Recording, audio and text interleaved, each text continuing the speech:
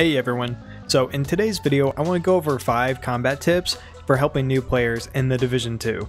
So if you're still working through the campaign mode, the story mode, and figuring out the combat system, then I think this video should be able to help you out. The first tip we'll go over is using cover to your advantage. The Division series games are heavily focused on staying in cover and peek shooting enemies. Most of the enemies in the game are going to be able to kill you very quickly. I'd say most enemies could kill you within 1 second if you're caught out of cover. So you're going to spend a lot of time staying in cover and then peek shooting against an enemy or multiple enemies for a couple seconds, and then once you start drawing in a lot of fire, then you're going to have to pop back into cover pretty quickly. Whenever you are firing from cover, then you can still get killed, you can still take a full amount of damage from enemies. But instead of doing that, what you could do is blind fire. You just hold your trigger or whatever button you use to fire your gun. Whenever you're blind firing, you might be able to take a little bit of damage, but it's pretty rare. But your enemy that you're shooting at really needs to be pretty close to you because your accuracy when blind firing is really bad. So if you're against an object like a car to where you could spin around it, then you could stay in cover and you could just rotate around that car if an enemy is rotating and trying to push you as well. And lastly, there's armor talents in the game that will give you buffs whenever you're in cover. Some of these buffs will give you additional damage, like 15% damage whenever you're in cover, or they'll allow you to regen ammo whenever you're in cover. The next tip on the list is learning which enemies to prioritize. There's a lot of different enemy types in the game, and you need to learn which ones are going to rush you and which ones are more dangerous than the others. Some of the enemies that will rush you are going to be suicide bombers. They're going to have an explosive strapped to their chest, and if you shoot the explosive, then you can take them out pretty quickly. You also have shotgun rushers, and they are going to do a lot of damage as well. They can either one-shot you or maybe hit you 2 or 3 times and then take you out. And then lastly, you have enemy drones and RC cars that kind of function the same way as suicide bombers and shotgun rushers because they come at you very quickly and they basically do an insane amount of damage. You definitely need to prioritize those suicide bombers, the shotgun rushers, the enemy drones, the RC cars. Anything that's going to be pushing you very quickly, you need to prioritize and probably take those out first because they are highly dangerous. But not all enemies in the game are going to be pushing you. A lot of the enemies will set up and cover just like you would, and then they're just going to be shooting at you or throwing grenades at you. In some areas, prioritizing your enemies may not really matter that much. Not every area is going to have a suicide bomber. Not every area is going to have an enemy drone that's going to explode on you. But in those areas that do, then that can be the difference between you killing everything or between your team getting wiped. Next, I want to talk about being aware of flanking enemies.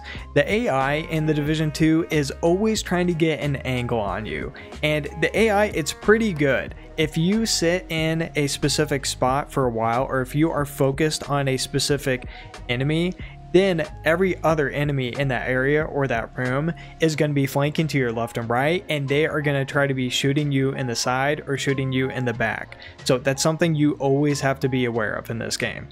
I always have an internal clock in my head, especially if I'm in a room that's pretty open and I know that there are areas to my left and right and behind me, then I'm going to know after I'm shooting an enemy for a couple seconds, I need to automatically check behind me or check to my left and right. And the last part about flanking is a lot of the arenas and rooms and areas in the Division games, they always have different routes that you can take. So it's to your benefit because you can flank enemies a lot of times, but then also those same enemies, they can begin to flank on you. So in most areas, there is going to be a area on the left, on the right, in the middle of the room. There's also going to be high ground or maybe multiple areas with high ground as well. So there are always different areas, whether it's high ground to your left or right, behind you, that you need to be checking for enemies pushing you. Next, I want to go over enemy grenades and enemy skills. Enemies in this game that throw grenades are insanely accurate. Basically, they are always going to hit you right on the spot, or they are going to hit very close to you. And the grenades that they are throwing are going to do a lot of damage. When an enemy's throwing a grenade, there'll be a grenade symbol that pops up above their head, and they do a big pitcher's windup like you see a pitcher does in baseball. So it'll be about 2 or 3 seconds that you have, and you can interrupt them while they're in that motion of throwing the grenade. But if you don't see the enemy until they're already throwing it and it's too late to stop them from throwing it, then you just automatically need to move, because that is a better option 9 out of 10 times than just staying there and eating the grenade.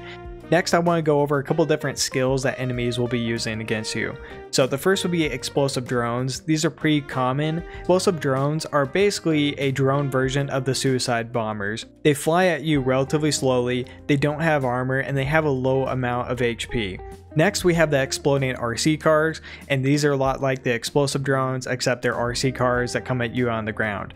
When they're coming at you, you can hear the noise of them driving towards you. They also have a light similar to how the suicide bombers that run at you, it's a yellow light that comes from them, and they're pretty easy to destroy. As long as you're halfway looking out for them, then you'll see them. And lastly, we have the saw blade RC cars. These cars are coming at you, they're very quick, and they have a lot of armor, and they have saw blades on the front of them. So your best bet with dealing with these is wait until it gets close, hopping over an object or on top of an object, wait for that car to get stuck, and then shoot in the back of it, and then you can kill them pretty quickly. And the last tip I want to go over on this list is falling back when needed. When you have enemies that are constantly running at you or constantly trying to flank you and pushing you out of cover, it can be very easy to get overwhelmed and have your position that was previously safe, have that position compromised. Anytime that you can fall back into a previous room or fall back and camp a doorway and find a choke point for enemies to have to go through, then you are going to be at an advantage. This is something I do constantly, especially if I'm playing solo or if I'm doing a control point, for instance, that's very wide open, and if I'm getting shot from every angle, from the high ground, from my left, from my right, then if I can find a choke point, a doorway for instance, or a hallway, then I'm going to set up shop there, take cover, and then I'm going to wait for enemies to have to push through 1 or 2 at a time. And then that way, even if you do have a lot of enemies running towards you through that doorway, at least then you aren't taking damage from your left and right and from above you.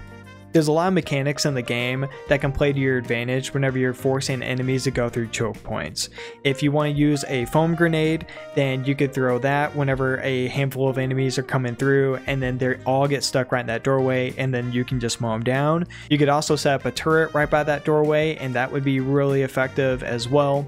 Or if you're running an LMG or something like the Bullet King, where you can just constantly be spraying and doing damage and never have to reload, that would also really work to your favor. And falling back and finding that choke point, that's going to really work to your advantage, because you're taking away the ability for the AI to be flanking you, and that's one of the toughest things to deal with in the game, I think.